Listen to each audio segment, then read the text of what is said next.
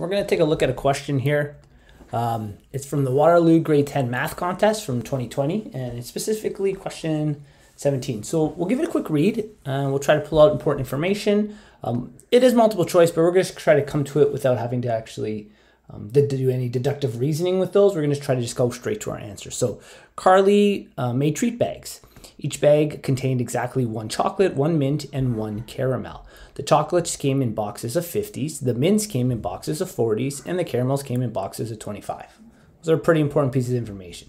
Cayley made no incomplete treat bags, and there were no unused chocolates, mints, or caramels. What is the minimum total of boxes that Cayley could have bought? Okay, so this one can be tricky, and what we're going to try to do is pull out important information. So we know this line, the numbers don't really come into play too much, but it is important for setting a parameter of this question, is that we know that every single bag they make, so here's my wonderful rendition of a bag, has a chocolate bar, has a mint.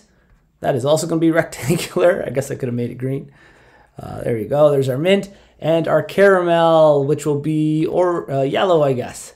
Okay, so every bag has one of those in it, and they use exactly one in every bag. So that's going to be important for us. The next thing that we need to know is that our chocolates, okay, we'll do chocolates in red here. They're in boxes of 50, okay? Those are our chocolates, we'll call it. Our mints came in boxes of 40. I think of mint green, that's why I'm going to use green here. And our caramels came in boxes of 25. Oh, I didn't mean to do that in blue. That should have been our yellow. I apologize. Let's see if I can go over it. Yes, I can. Okay. There's our caramel. Okay, we'll put it short from car.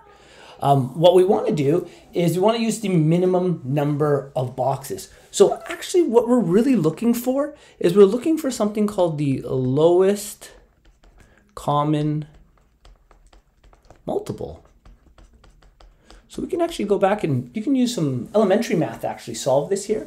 It's also known as the LCM, okay? We want the lowest common multiple between all 3 of these numbers, because the reason that we need it between those each of those filled boxes, because you'll notice in this line, Cayley made no incomplete treat bags and there were no unused chocolates, mints, or caramels, which means she uses every single box and nothing is left over, okay? So I'm actually going to represent this with a number line. We're going to jump to a new page, and I'm going to bear with me while I set up our number line here. But I'm going to start with, who was it that was 25? They'll take the longest to draw. The caramels. Okay, so we'll say the caramels here. They start at 0. They go 25, 50, 75, 100, 125, 150. I'm doing my best to keep this spaced properly. 175, 200, 225. Okay. If we need more, we'll keep going. This is going to be important. So we know that our yellow here, we'll see, that's our caramel. The next one we want to draw is, I'm going to purposely do chocolates next. Okay. Is it chocolates for red? Yes. Red. Okay, good. So each of these yellow ones represents a box, okay? So we'll think of this as 1 box for caramel. So we can say 1 box if you want, or 2 boxes, 3 boxes, 4 boxes, 5 boxes. What we need is the boxes to overlap. We need each of the boxes to overlap because when they overlap, that means we're going to use all of the candy in them. So chocolates, they overlap at 0. If we buy 0, that's nice, but they also overlap at 50, okay? So we know our chocolates, that's actually 1 box of chocolates here. So we'll put caramel, CA, and we'll put chocolates, CH here. So that's 1 box of chocolates. The next time you use a box of chocolates is at 100. So you'll notice the caramels and the chocolates, they actually overlap very nicely. I'd actually have to go to make the line longer there. But the one that we run into some issues with is our mints. If we jump back 40, mints is an interesting one. Mints is at every 40 we end a box, okay? So again, we could do 0. And I'm going to do my best here. This is about 1 box of mints. So we'll call mint is equal to, here's 1 box, okay? And that's at the number 40.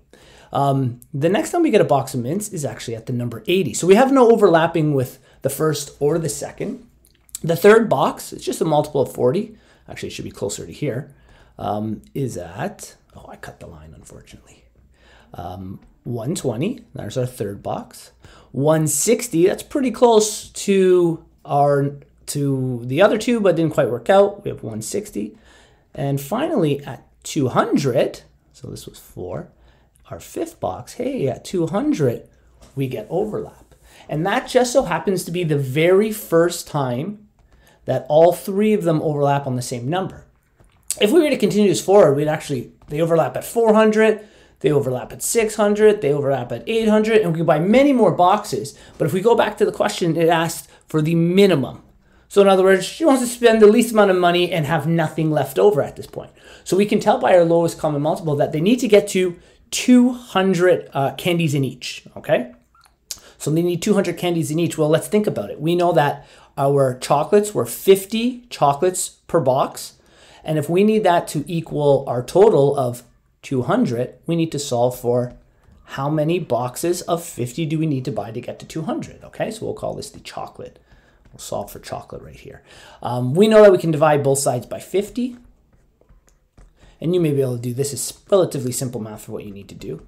We get 4 boxes. And we can already see by our counting. We know that checks out. I could have said we wrote it there, but we'll just do a little algebra to add to the point here. We know that our caramels, there's 25 in each box, and we need these to go to 200. We divide both by 25, and our counting will have told us this also. In this case, x is equal to 8 boxes. And finally, our mints, there are 40 of those in each box, and we need to get to 200. We divide both sides by 40, and we already know this, that we end up at 5 for mints. So the question is not looking for the number 200 or anything like that, but it's looking for the total number of boxes. Well, we just figured out on the other page, we have 5 and 4 and 8. So the total altogether, sorry, I usually want to make totals in more distinct color. 5 plus 4 is 9, plus 8 is 17. So in this case, our answer would be B. We're looking for number 17.